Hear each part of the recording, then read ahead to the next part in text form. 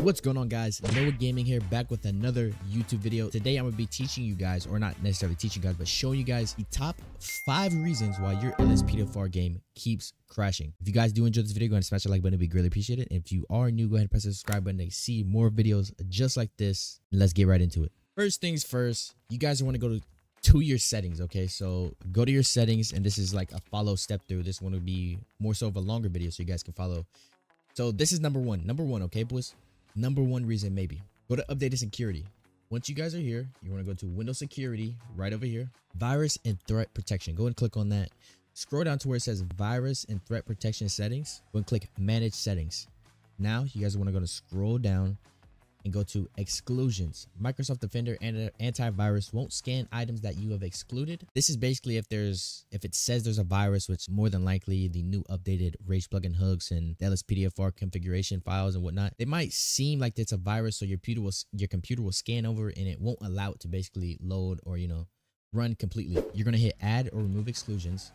A window's gonna pop up, Windows Security. Go ahead and press yes on that. Add an exclusion. Now I recommend adding the folder. You could add the file, but the folder it's everything inside of that folder. So go ahead and click add folder and go to your GTA 5 main directory. You guys should know where that is.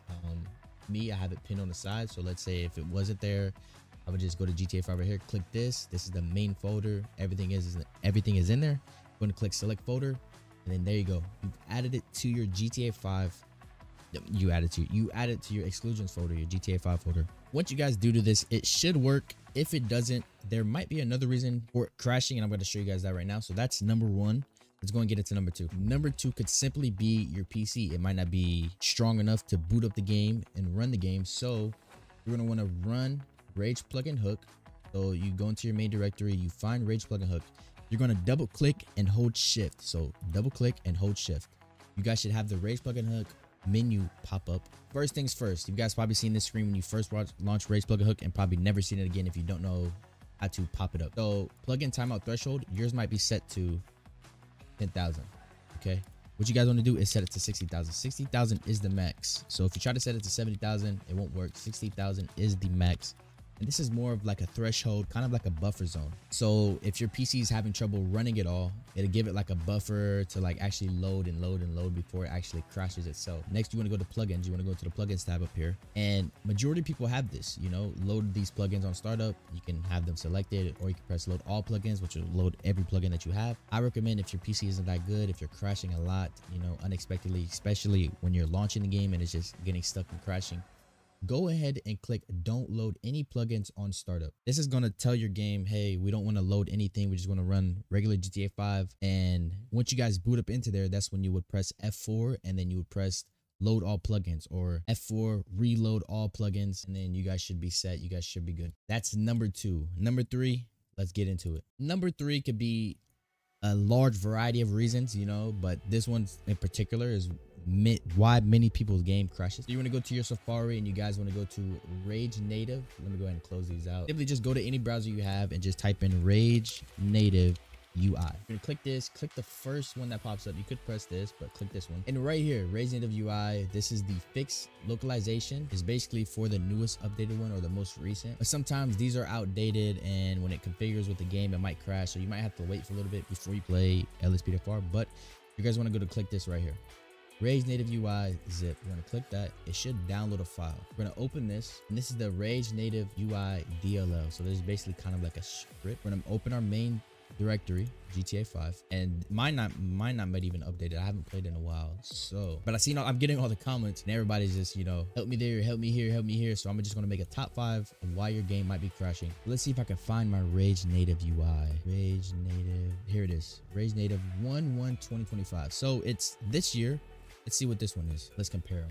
Let's compare both of them. So the one on the Rage Native is 12/12/2024 at 2:37 p.m. Mine is 1/1/25 at 7:08 p.m. So mine is the newest. I think I got that because if you guys go to Discord and join the Rage plugin hook Discord, they send out the newest updated Rage plugin hooks and the newest updated Rage Native UI DLLs. Once you guys are on Discord, I recommend joining this Rage Native plugin hook. They send out, look at this, 2/24 2025. Rage plugin for Grand Theft Auto 5. This is where you guys need to be. This is majority of why people's games are crashing, why their files aren't, compatible with each other. They don't have the most up-to-date, and the most up-to-date files aren't even on the website. So I recommend joining Rage plugin hook. Here you guys go. I need to download this too because I need to get my LSPDFR back up running. We're going to start recording and uploading videos. Hope you guys stick around for that as well. Download this. Here we go. Rage native UI. This might take you to the site. I'm pretty sure it might take you to the site.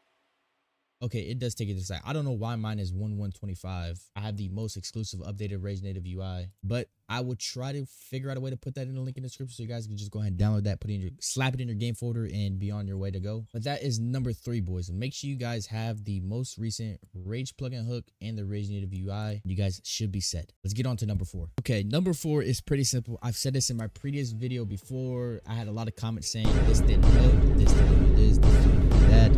I want to say there is 4 things that go into this, okay? There's 4. I'm going to pop them on the screen. This is number 1. This is number 2. This is number 3. And this is number 4. So, script hook v, and you got to put .net because this is a whole different one. The script hook v, then there's script hook v.net. So you want to get this one. I'm going to scroll down. December 29th, 2022. This is very old. So if you don't have this, I don't know what to tell you. Click this, boom. There goes the download. Once that's downloaded, it's going to open that up. And there's going to be 4 files in here that you need to take out. So we're going to do that together. To put these files, you got to put them in your main directory. So let's go and pop over our main directory. Slap that right there. And you want to grab scriptv.net 3. Okay. Hold control and click. Keep holding control. Scriptv.net 2. We're going to click that. See how it highlights both of them? We're going to keep going. Scriptv.net .asi. That's why you have the ASI loader when you downloaded the OpenIV. That's going to read that. We're going to click that, and we got one more, scriptv.net.ini. And this is a configuration you can go into it, change things, but I highly don't recommend that. So once you have them all clicked, let go of control. We're going to grab them and we're going to drag them and drop them in here. Now it's going to say I already have the files in there, obviously. Let's go ahead and see if they're up to date though. So let me decide. This is the files that I've downloaded on the left. This is the files that are already in GTA 5. As you can see, majority of them are already the same. So 12/29/2022, 12/29/2022. We have one different, scriptv.net, INI 12/29/2022. The newest one, 1/4/2025. As we scroll down, you see they all linked. So I'm going to go ahead and click continue. I'm going to replace those so that it updates all the way. And that's the first one, scriptv.net. Now we're going to go back. We're going to look up just plain scriptv. And this is a whole different one. We're going to click this. We're going to click GTA 5. This is going to pop up. We're going to go to script hook v right here. We're going to scroll down March 22nd, 2025. And this is for the newest one. So make sure if you guys are going to be playing on the newly installed, fresh, updated GTA 5, which is probably 3.442, you guys are going to want to have this. You want to have everything up to date and fresh. We're going to download that. Let's go ahead and open that. Close this. Go back to our main directory, and it's going to be the exact same process. You can read me. It's probably going to tell you how to do it, what to do it, copy the script v to the game folder, this and that. We're going to open bin, and you should have 4 files in here, but you're only going to need, I want to say 2. You should already have X input, but we're going to drag everything except bin put 8 DLL. So this is very old, 5/2/2015. Let's look at it in our thing. Let's look for the D's, then put 8 DLL, 1/3/2025. So this is the most up to date. And this can be another reason why your game isn't working. Just the then put could be, you know what I'm saying, why it's not working. What we're going to do is we're going to grab this. We're going to press control, click native trainer ASI. We're going to click that. And Zenput, we're going to click that. We'll drag it. It's going to be the same thing. Let's go and replace those files to update it all. And boom, that's number 2. Now, the next one is going to be heap limit adjuster. So these are the standard. You probably downloaded these before. Let's go and download it again. Open that up just like that. Close this. And let's go right back into our main directory. Boom, GTA 5. And it's just 2 files, an ASI and an INI. What we're going to do is grab those 2, drag and drop them, and replace the files just like that. Let's keep that open. Close that. Now it's the last one. Now I've seen it on here. It was just next to it. So pack limit adjuster. You guys can search that up, or you guys can go back and click into that. Download this as well. Open that up. Close that. Let's go to our main directory. There's going to be 2 again. It's going to be pack limit adjuster ASI and pack limit adjuster INI. Control, click, let go of control, drag, drop, replace. Simple as that. Exit out of that, close that. That's the 4 that you need for your game to be up to date, fresh, to be compatible, and to run smoothly. Now let's move on to the final one, number 5. Now number 5, I've talked about it in my last video as well, I'm pretty sure, and it's gonna be the game config. We're gonna look up game config. Oh, that's new. Game config for legacy and enhanced. I guess there's a new type of GTA 5. Oh, there is. The legacy is like the most, no, the legacy is the old one. The enhanced is the most updated. Okay, whatever.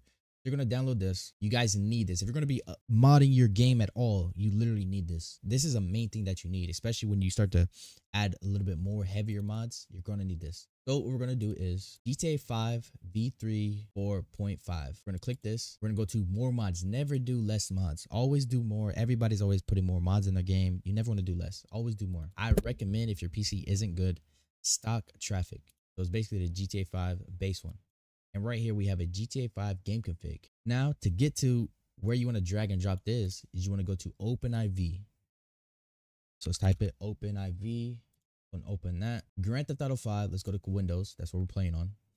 And as you can see, my folder, I renamed it, so it's not showing. But if you guys want to know how to get there, if you're just not downloading it, you just want to go to your GTA 5 main directory folder, just like that. Click select folder. It'll do a couple of run throughs. It's probably checking the game, see if the files match up. And you guys should get that confirmation, that green successful confirmation. Go and click continue. Once it all opens up, I might have to reinstall some things. So that's probably be a good thing to show you guys. You guys want to come right here to this little book with a check mark. Click that. And you want to make sure you have all of these installed. ASI loader is basically loading all ASIs. You want to have all this installed. Next, we want to go to mods. We want to go to update. Update RPF. We're going to go to common, data. We're going to scroll down.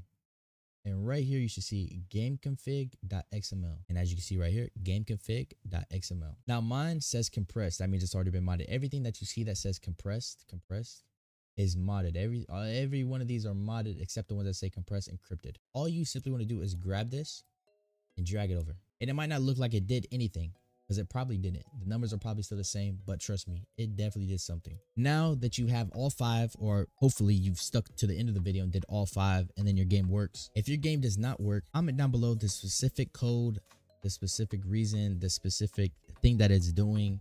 If it's crashing as soon as you launch it, if it's, you know, an infinite loading black screen. I had a lot of problem with that my first time playing LSPDFR. But this video should be the answer to all your problems of why your LSPDFR isn't working. If this does help you, go ahead and smash the subscribe button. It would be greatly appreciated. It motivates me to continue to make videos for you guys, to help you guys. I love helping people. This is Noah Gaming, and I'll see you guys in the next one.